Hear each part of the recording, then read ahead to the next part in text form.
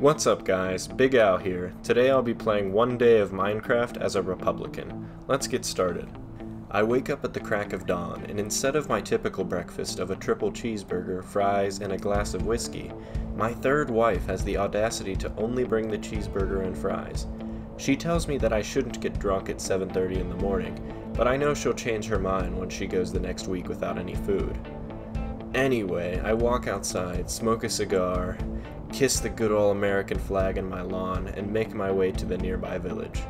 Once I arrive, I whip out my semi-automatic crossbow that I have concealed carried since I could walk. A villager gets within 10 feet of me and I immediately shoot him repeatedly. It's self-defense, I swear. I then notice that all of these villagers are brown and suddenly get a very bad feeling in my stomach. Wait, that wording was questionable, so I should probably clarify that the feeling is not related to the villagers being brown. I accidentally just made eye contact with a woman I harassed 19 years ago.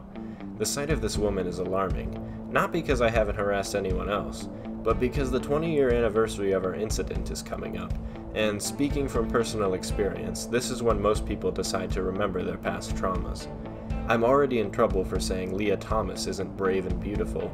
I don't need any more backlash. Anyway, after my awkward encounter with the woman I gave an unwanted foot massage to, I decide to go hunting. Unfortunately, my first shot goes haywire and accidentally hits the man that has conveniently been sleeping with my wife. Life works in mysterious ways. I walk back home, lie down, and have a practice makeout session with my pillow. You never know when Donald Trump might come to town.